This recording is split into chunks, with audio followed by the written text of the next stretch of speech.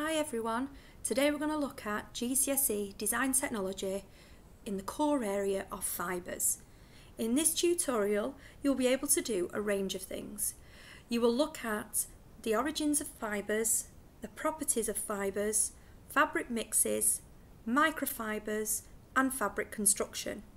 You can either listen to the tutorial or you can start to create your own revision flashcards, which I will show you how to do throughout the tutorial clip.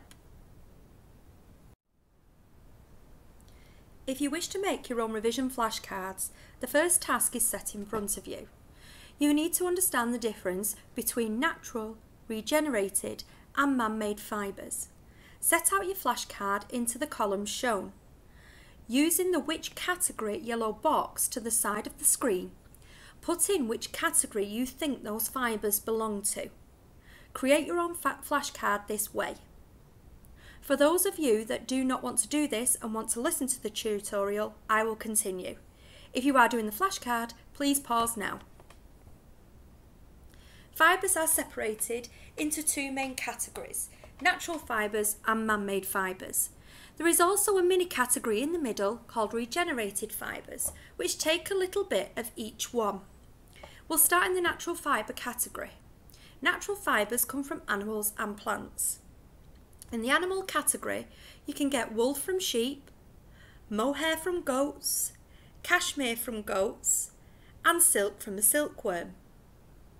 In the plants category, we've got cotton from the cotton plant, linen from the flax plant, and jute. In the regenerated fabrics section, this is fabrics that are made from chemically changed wood pulp, and these contain fabrics such as viscose, tencel and rayon. So they have some natural material and some synthetic chemicals in as well. In the synthetic or man-made category, we've got polyester, nylon, aramid, polypropylene and elastane. These fabrics all contain oil and coal.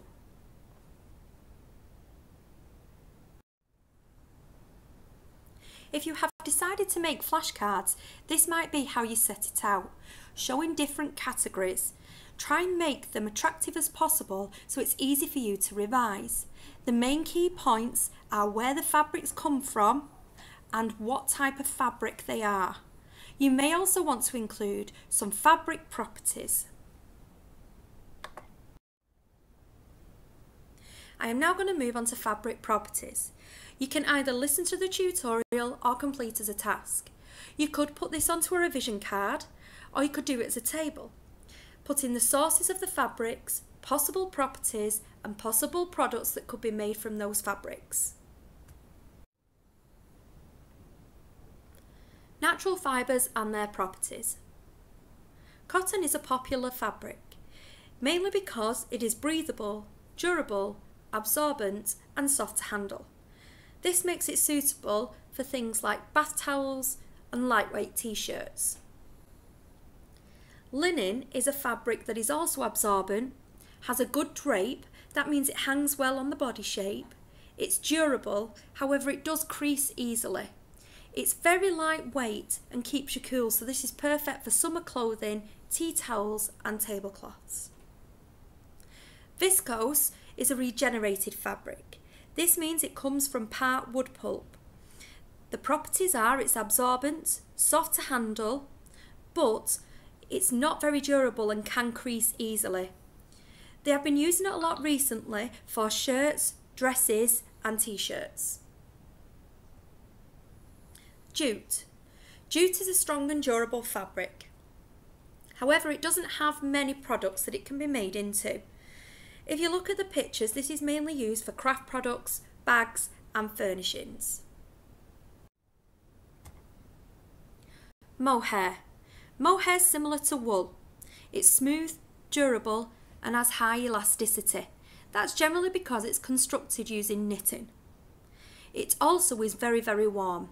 This makes it superb for things like jumpers, blankets and socks. Wool. Wool is also warm, absorbent, but the negatives are that it can shrink and it's not as durable. It makes similar products to mohair, jumpers, blankets. Silk. Silk is very soft to handle. It's absorbent. It has a good lustre. That means a shine on the top of the fabric. And it has a good drape as well. There are negatives to silk in that it is such a delicate fabric, but this makes it really good for products like evening wear and ties. Cashmere. Cashmere is similar to wool and mohair. The properties are that it's soft, warm, but products are very similar to wool and mohair as well. Jumpers, blankets and socks. Here are the answers if you want to create a revision flashcard. We're now going to continue on to looking at manufactured fibres and their properties and sources. You can create a revision card for this. You can do it in a table or you can do it more interactive by putting pictures in to help with revision. Polyester. Polyester comes from oil and coal. It's a non-absorbent fabric, crease resistant with high durability.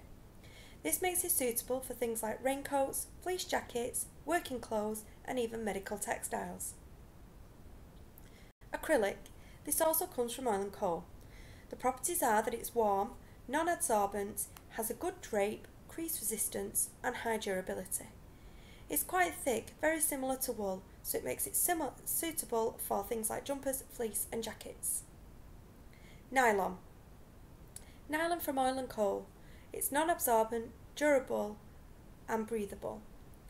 It's very lightweight, so it's suitable for things like socks, seat belts, active sportswear. Aramid fibres. These are fibres like Kevlar and Nomex. The properties are that they are heat resistant and strong, making them suitable for aerospace, body armour and bike tyres. Elastane, also known as Lycra. Elastane is durable, crease resistant and extremely stretchy. This makes it suitable for sportswear, leggings and leotards. Regenerated fibres. Regenerated fibres come from wood pulp where chemicals have been added. An example of this is Tencel. It's soft to handle with a good drape, crease resistant and breathable. This makes it suitable for sportswear. There's also viscose and rayon that come from wood pulp. These are soft to handle with good drape, crease resistance, breathability and durability, but I tend to use more on fashion garments such as dresses and shirts. The next section will be focusing on fabric blends, fabric construction and looking at microfibres. If you want to turn this into a revision task, you can create a flashcard as shown. Follow on the slides and create your own version. Remember to make them attractive so that you'll use them in the future. Staple and filament fibres. Fibres are also defined by their length. Certain fibres are staple. This means that they are very short. Some other fibres are filament. Filament are long fibres.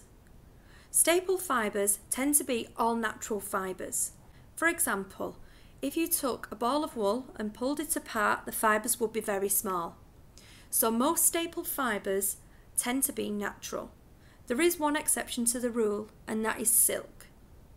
Silk on the silkworm cocoon, if you were to pull, would be a long filament fibre.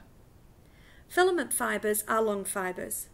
Because we can manufacture fabrics, all manufactured or synthetic fibres are filament, like nylon and polyester.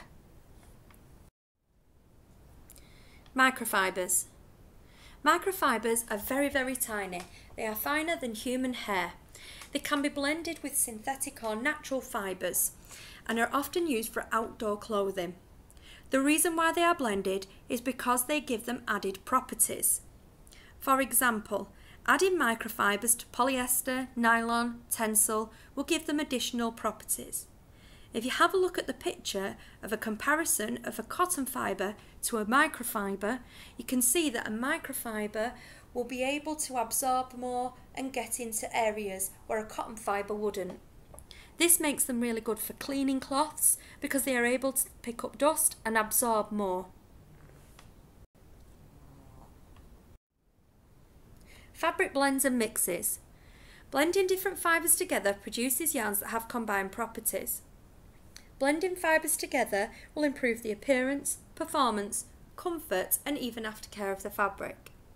You can blend a fabric to reduce the cost. For example, look at the pictures. The properties of cotton are soft, comfortable, it does crease easily, but it absorbs quickly. Opposing to this, we've got polyester. Polyester is strong, abrasion resistant and quick drying. If we combine the properties of both, we get polycotton. Blending fabrics doesn't always mean that we have a new name, but you can blend most fabrics. For example, blending cotton and lycra together is how we get jeans to fit more comfortable and stretchy. Acrylic and wool blends in trousers makes it less expensive than making a full wool blend. Fabric construction.